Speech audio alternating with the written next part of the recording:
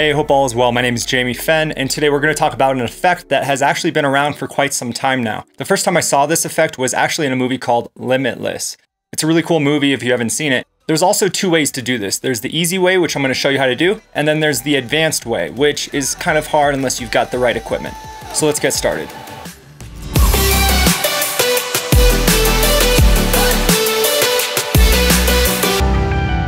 So the first way is the easy way, and that is with photographs. I took a series of photographs, one with a wide angle, which is about 16 millimeters. Then I took another one that is about 24 millimeters. Then I took another one, which was like about 105, and this was all on a cropped sensor. But if you have like a 200, that would be best. And also the higher resolution image that your camera produces will allow you to actually zoom more. I'm shooting on a GH5, and so, just about 3 or 4 pictures should get a good effect for a certain amount of distance. So I'm going to drag in the first photograph, which is the wide angle, and I'm going to drag it to be about 6, maybe 10 seconds long. The longer the clip is, the easier it is to adjust the speed of the zoom. Then I'm going to do the mid shot, and I'm going to adjust that to be the same length as the clip below it. And then the last one is going to be the zoom. So highlight all the clips, right click, select new Fusion clip. Put the playhead marker over the clip that we want to adjust in Fusion and click on Fusion. So I'm going to name these. This is the wide shot, this is the mid shot, and then this is like the telephoto shot. So I'm going to move this merge out of the way, and I'm only going to use one merge node here. And I want to make sure the wide shot is the shot that's going to be in the background. Everything else is going to be in the foreground. So I'm going to put this here like that. Next is the mid shot. So we are going to attach this to the foreground. I have my viewer window over here, number 2, which is showing the media out, which is all the nodes here combined. And I'm going to want to click on the mid shot and hold down Shift spacebar and type in transform. Then we are going to adjust the properties of this clip. We're going to come up to the inspector. We're going to turn the size down. And we're going to turn the size down to the point where the shot will actually match up with the one underneath it. So for this tutorial, I'm not going to match it up perfectly, but you'll get the idea. So that matches up all right. The next thing we want to do is we're going to click on the mid node and then add a rectangle tool.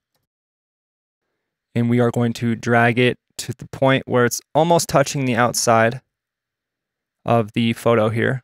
And we're going to want to turn up the soft edge a little bit and bring down the border width.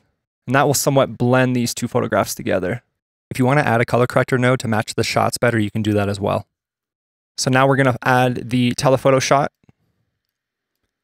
I'm going to hold down Shift spacebar, type in merge, put the merge node here in between the merge that we put previously.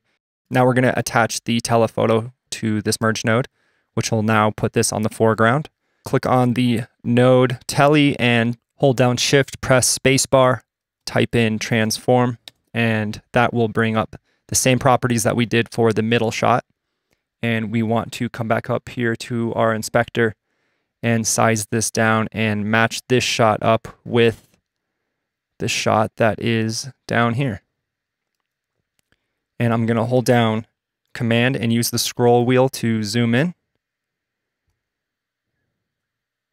and adjust the size of this photo to the point where this matches up here like that. That shot actually matches up pretty well, but we are going to still do just a little bit of feathering around the edge of the picture. So we're going to do what we did on the middle shot. Click on tele, add the rectangle tool, bring it up to the point where it kind of just comes outside of the frame of the photo. You can see it affecting the photo right about here.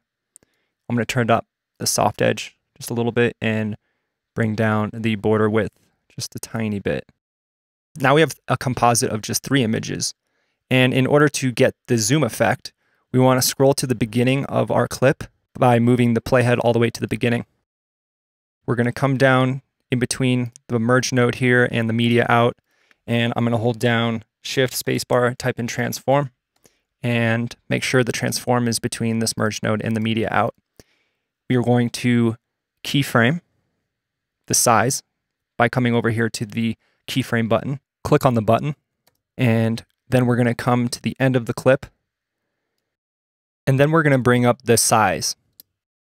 Default only allows us to go to about 5, but if you type in a number, you can actually go beyond what it limits you to. So I'm going to type in like maybe 50. And what's great is if you want to change the middle of the shot, you can come up to the pivot points here and adjust the center point to what you want it by adjusting the pivot points. I'm going to let this render out real quick, and I'll show you what it looks like with a linear zoom on it.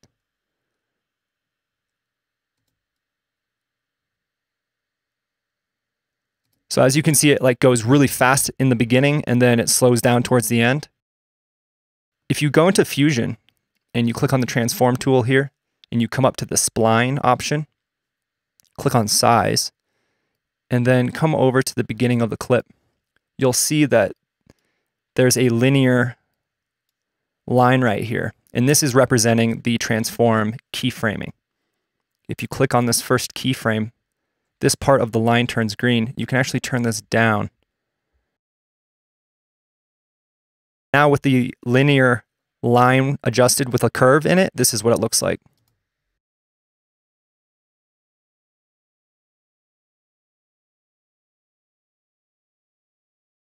And that's the easy way to do it with photos. And just a heads up, if you do this effect and you go out and you want to shoot something, start with your telephoto lens. That way you can pinpoint the focus point when you're zoomed all the way in on something, and then work your way backwards.